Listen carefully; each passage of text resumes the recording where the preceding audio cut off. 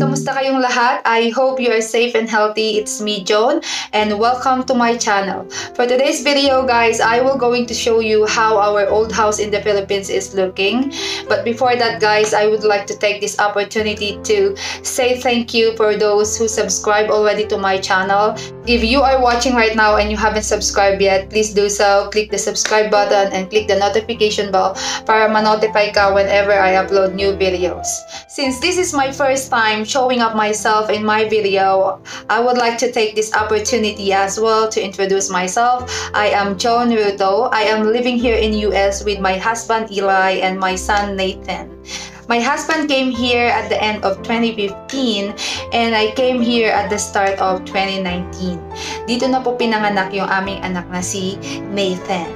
That's all about us, guys, because I will be talking more about our life in my next videos. But for now, I would like to show you how our old house in the Philippines is looking. It has been more than a month since I posted this in my timeline in Facebook, and after that, guys, I received some texts or messages saying that bakit mo pinagiba yung bahay, malaki pa naman yung bahay, sayang naman, bakit hindi ka na lang nagpatayo ng bahay sa ibang lupa, something like that. I will gonna address those statements and questions in my video. But my main purpose, guys, is for my viewers to have something in their mind to imagine or visualize whenever I talk about this old house. Because in the next week, I will be uploading videos of the progress of the house that I am building for my dad in the Philippines. Bago tayo magsimula, guys, magkikwento po muna ako about our old house and about our family. Our old house was built in the year 1990, pero tinirhan na lang po siya in the year 1991. Basically, guys, kaedad po namin ng ate ko yung old house namin. Nung namatay po si mama nung 2008, I think, if I'm not mistaken, 2 years after that, nag-asawa po ulit si Papa. Sa pangalawang pamilya po ni Papa, I have one stepbrother and I have one stepsister. They were the one living in that old house before I asked my dad to demolish it. That's all for the kwento, guys. Let's get into it.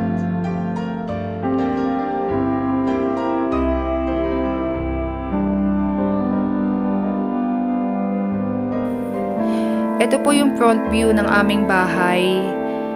Yung nasa kanang bahagi po ng aming bahay, that's our house in 1990.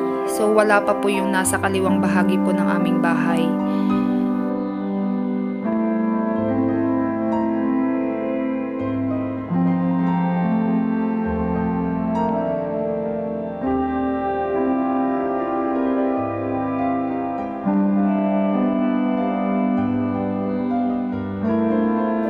Noong 1998 po, dinugtungan yung bahay namin na ginawang kusina. And then yung old po namin na kitchen ay ginawa po nilang kwarto, which I will show you later on. Tabi po ng kalsada yung bahay po namin. Ayan po.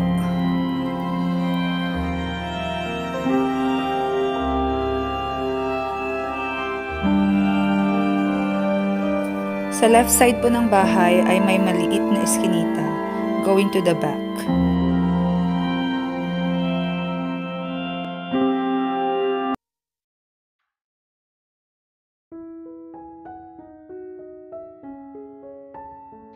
Yan, guys, yung backyard po namin. Yang may bubong po na yan, dyan kami nagluluto noon.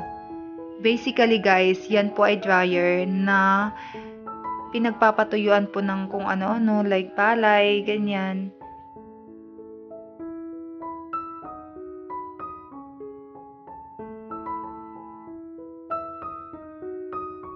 Diyan po sa may likod, may poso po dyan kung saan dyan po kami naguhugas ng pinggan at naglalaba.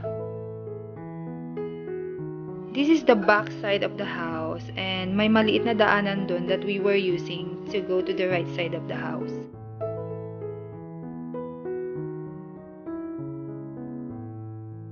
Yung blue car na yan ay sasakyan ni Papa na hindi na gumagana. He is planning to fix that, but not now.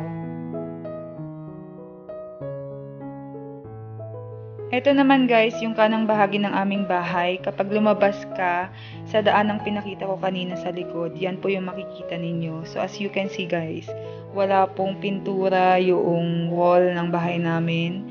Ang may paint lang po yung window grills. Ito naman po yung aming terrace. Ayan yung entrance guys. And that door over there is heading to our living room.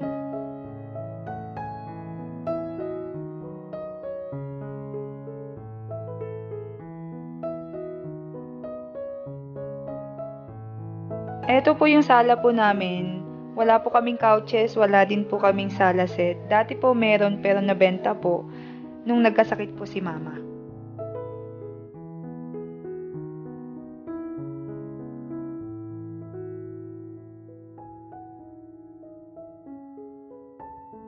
Walang kisame yung bahay namin, kung mapapansin nyo po. So may mga part po dyan dahil sa kalumaan na kapag po umuulan ay tumutulo.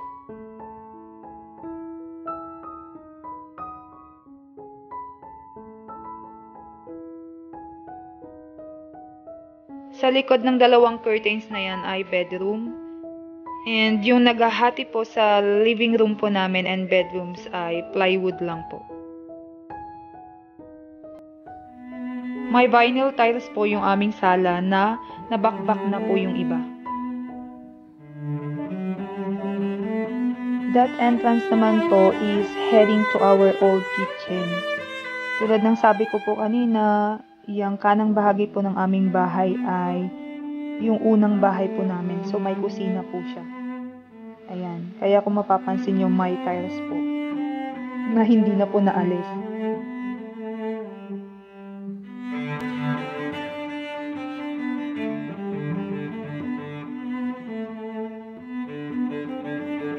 Diyan naman po sa ginuhitan ko ng pula, naglagay po sila mama and papa dyan noon ng division.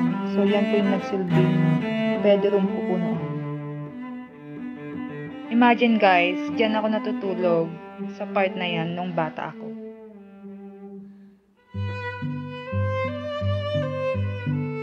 Yan naman po yung kwarto po nila mama and papa.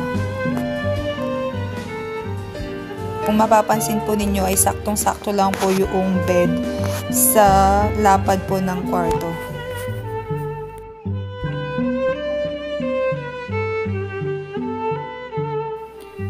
Yung part na yan guys, yan naman yung kwarto ng aking elder sister.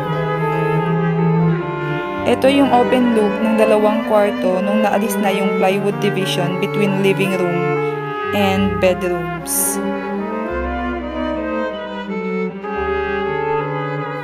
Ito naman guys, yung kitchen na sinasabi ko kanina na dinugtong lang. Yung part na yan guys na pinoint ko, tumutulo po dyan kapag umuulan. Kasi po nung lumindol po nung 1990, ayun po, nagkakrak po sa bandang yan. Kaya every time na umuulan, tumutulo. Tapos sinasalok na lang po namin yung ulan ng timba.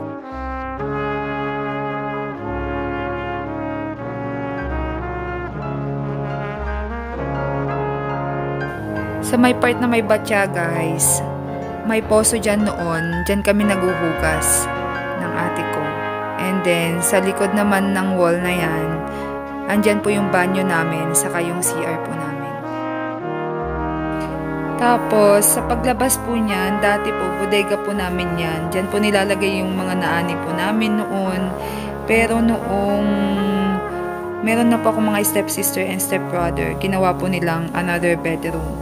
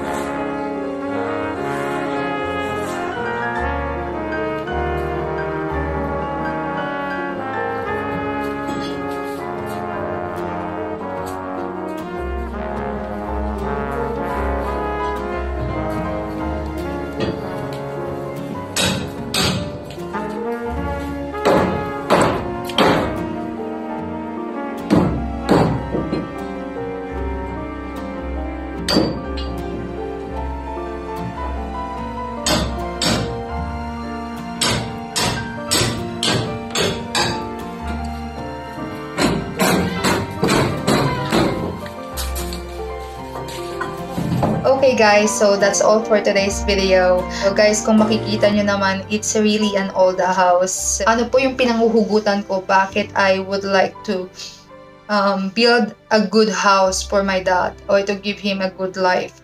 Bata po kasi kami, nagkasakit po yung mama ko ng kidney failure. Halos lahat po ng meron po kami noon ay nagastos po sa mother ko.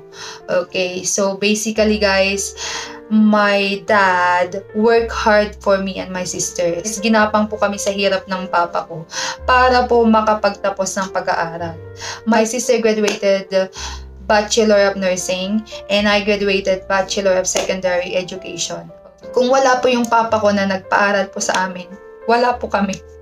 Hindi po kami makakagraduate ng ate ko. Sorry guys, I'm emotional right now. Okay, so yung papa ko po guys, ginawa po niya lahat para makapagtapos po kami ng pag-aaral. Talagang nag-work po siya ng nag-work. Oh, my dad is a farmer. So I salute po lahat ng mga farmers dyan. Or kahit ano pong trabaho that you are doing for your family. Okay. And guys, wala po kami sa kinalalagyan namin ngayon kung wala po yung papa ko na naghirap po para sa aming magkapatid. What I'm saying here guys is that if you have the opportunity or ability to give back to your parents, okay, it could be by giving or your service, gawin mo na ngayon. Kasi kung hindi ngayon guys, kailan pa? Kasi yung buhay natin guys ay napakaikli lang. Okay, hindi mo alam mamaya wala na tayo. Siguro sasabihin ng iba, you are capable kasi nasa US ka naman, you are working. But guys, there's a lot of ways to show to them that you love them. It could be your service, pagluto mo sila, pagtimpla mo sila ng kape, paglaba mo sila, something like that. Okay, so that's all for today's videos guys. I hope you like it. And always remember guys that you are highly favored, deeply loved, and greatly blessed. Keep smiling and be healthy. Bye!